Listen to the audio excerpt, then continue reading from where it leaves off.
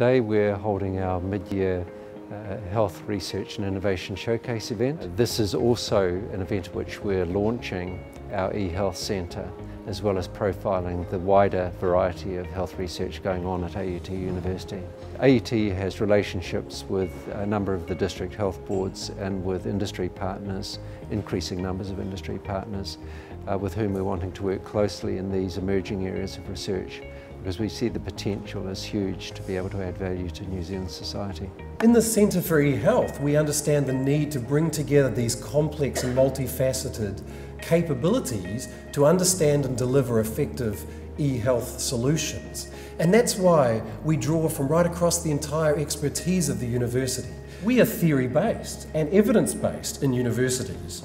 It's not enough for us to simply design innovative and compelling health solutions. We need to also deliver them to market. We have a game plan for this, and it involves partnership. So we are going to be partnering with health services and industry partners in the community, as well as our broader academic colleagues, to take our research findings through end-to-end delivery.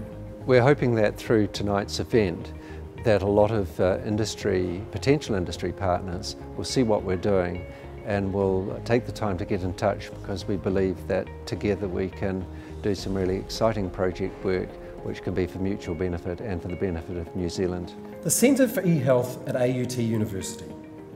Come and make connections. Talk to my colleagues here and talk to me.